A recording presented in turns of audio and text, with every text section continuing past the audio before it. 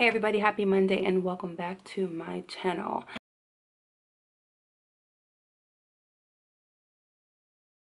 As you can see from the title, today I am going to give 5 fitness tips to help you with your workouts. Let's get started.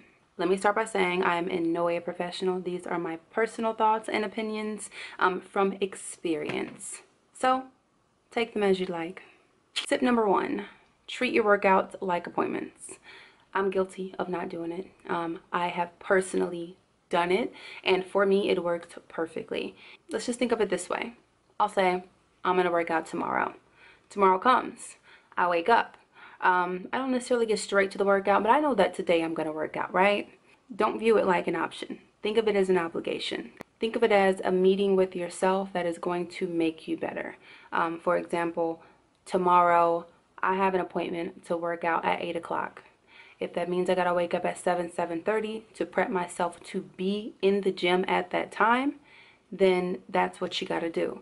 When you set an allotted time for this workout to be done, it becomes a part of your day. You won't have to spend your day wondering, when am I gonna fit this workout in? You'll already in your mind have that time that it's gonna get done, and everything else is life. What you gotta do on your regular day. Tip number 2, don't be afraid to do it alone. I'm a natural loner, so I could see how for maybe an extrovert or an outgoing or somebody who's always around people could find this difficult. But realistically, it's what you do when you're by yourself that really counts. If you need somebody with you to work out all the time, to actually get stuff done, then you might want to reevaluate your actual reasons for working out. Does that make sense? I'm hoping it makes sense. These are your goals. This is your life. This is your body. So only you are going to be able to make it happen. Granted, it's fun. It's great to have a support system, friend workouts.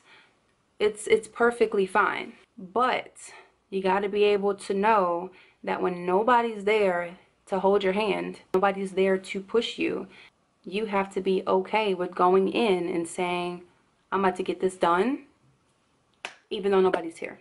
I've been there. I've literally made plans to work out with people. They flaked and I didn't go just because they flaked, which had nothing to do with what I should have did, and it held me back a lot. This was a while ago. But I know from personal experience that it can stop you from moving forward, waiting for other people, period. And that doesn't just go with fitness. Don't wait for people to do what you want to do. Get it done with or without somebody's help. Tip number 3, stretch. I'm sure you hear this a lot. Make sure you stretch before you work out. Don't forget to stretch. It's not just to say it, but over time, working out isn't stretching your body out. Working out isn't helping your flexibility. Working out isn't opening your body.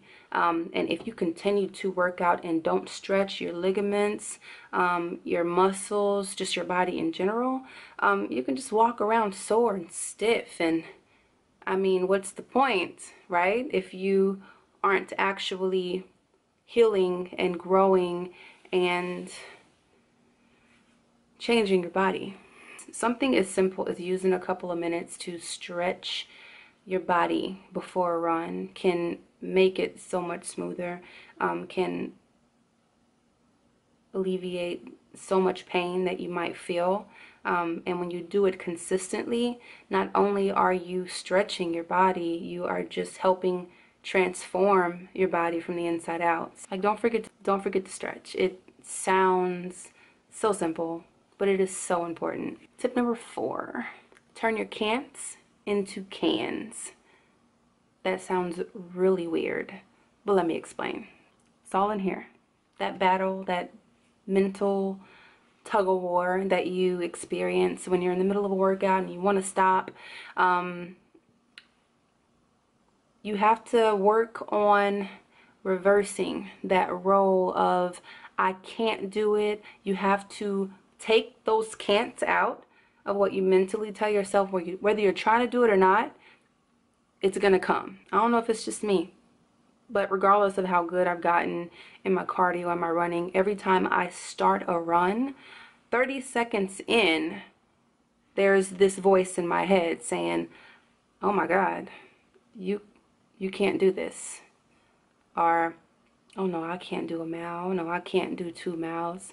Pay attention to what you're telling yourself. Because if you allow that can't mentality to continue to creep in, your legs are going to stop. And you're going to start walking. And you're going to stop running. And you're going to give up. But you're not going to push yourself to that next level. So when you hear that, don't just allow it to keep on creeping in. Change that can't and tell yourself, I can do this. I've done this before. I've done more than this. I know I'm capable. My legs are able. Mentally train yourself while you're working out. Change those can'ts into cans. It is a thing. And lastly, tip number 5, plan. Plan, plan, plan, plan, plan. I'll be honest, I am a fan of the freestyle workouts, but it took me some time to get to this point. Sometimes what works for me, depending on my schedule, is to go in and do what feels right for me. However, if you're starting your fitness journey and you are confused with what to do and where to go, my recommendation is to plan your workout. And that deals with research. Go online, seeing what exercises that you haven't tried, exercises that pinpoint a specific part of your body, something that you are working on specifically. But to write it down, have a plan, is a better way to get through it. Because for example, let's say you want to say, I'm going to do some squats today. Okay? You start doing your squats. 1 squat. 2 squat, 3 squat. This hurts. Let me stop. And you stop. And you might go on to the next workout. You kind of shortchange yourself when you don't set a specific goal, because you aren't really letting yourself down if you don't meet said goal. You're just doing a little bit, which a little bit's better than nothing. But when you write it down and say, I'm going to do 3 sets of this, I'm going to do this. Write it down and don't stop until you do that, so that when you're done with your workout, you feel accomplished. So definitely plan so that when your workout is done, you feel like you killed it. Best feeling in the world. Trust me, I know. But that's it, my 5 fitness tips to help you with your workouts. Let me know what you thought about it below. Don't forget to subscribe, like, and comment. And if you like these kind of tip videos, let me know below. I can definitely do more. But yeah, I hope that these tips help you go that extra mile and kill this week. That's the goal. Until next time, thank you for watching.